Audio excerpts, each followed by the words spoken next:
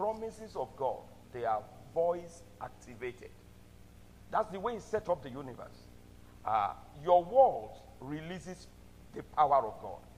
See, God has chosen to partner with man on this earth, that he will not do anything without a man saying it. The book of Amos chapter 3 verse 7 made that clear, that God is always looking for whatever he wants to do on his earth to speak through a man. So the words of your mouth, they are very, very important, especially in a season like this.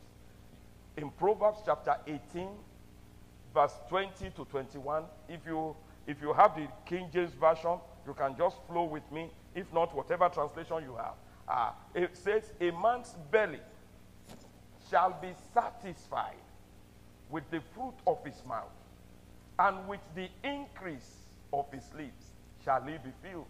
In other words, your life will be filled with what you are saying. Death and life are in the power of the tongue. Death and life are in the power. So your mouth does not only have life, there is also the ability to kill and destroy in your tongue. So we have to be guarded.